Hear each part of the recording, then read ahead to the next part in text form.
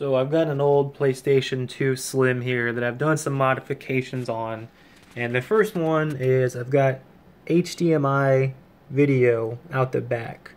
So it's already plugged in. Let's go ahead and hit the power button, turn it on, and right there in the front vents you'll see some blue LED lights come on whenever it starts to turn up.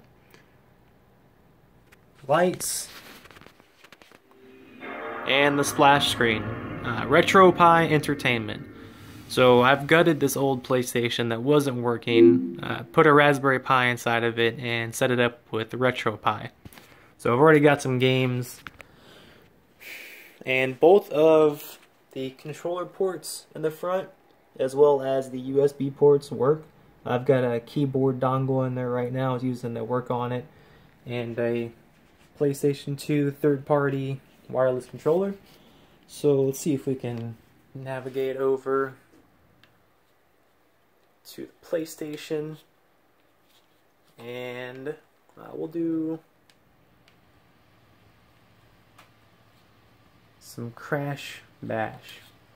If you can hear that, the original fan from the PlayStation is still installed on there, and whenever the processor gets too hot, the fan turns on and starts to cool it down. It cools down pretty good. There we go. Booting up. So I'm sure everyone's already seen RetroPie. So it's just demonstration so when it's starting. That works. The power button there in the front works. I'm going to go ahead and just turn it off, and we'll open it up and check out the insides. Just hold down the power button. LEDs are flashing. Stops. And it goes through a shutdown sequence.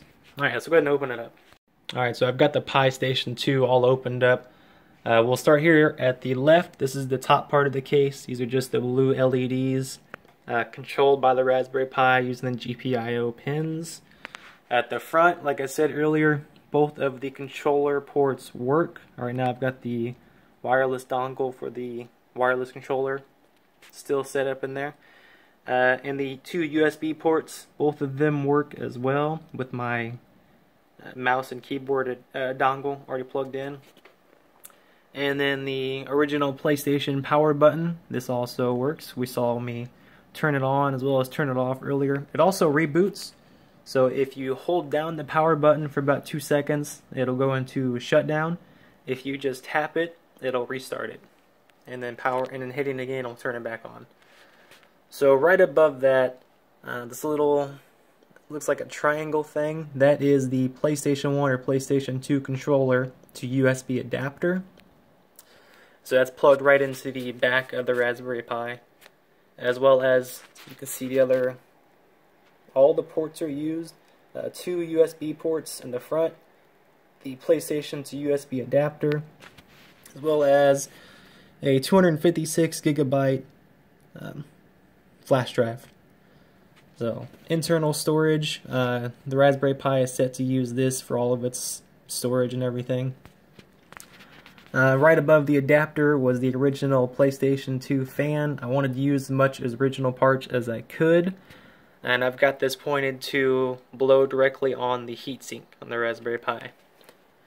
Finally, next to that is the DC to DC buck converter, because the original PlayStation 2 Slim brick does 8.5 volts instead of 5, which is what the Raspberry Pi needs. So this just bucks it down to 5 volts.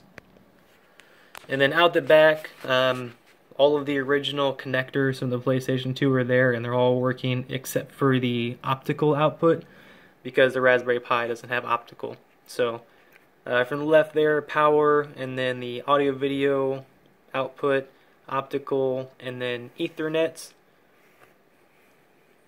is connected to the Ethernet port on the Raspberry Pi, and then added HDMI. So the composite also works on this. I've got a little crappy 3.5-inch composite LCD. Go ahead and turn it on, and you can see that it's working. And of course, because it's composite, it looks like crap. Oh. But if I can just hold down the power button, and it'll start to turn it off. Alright, shut down. So that is everything on the PiStation 2. Thanks for watching.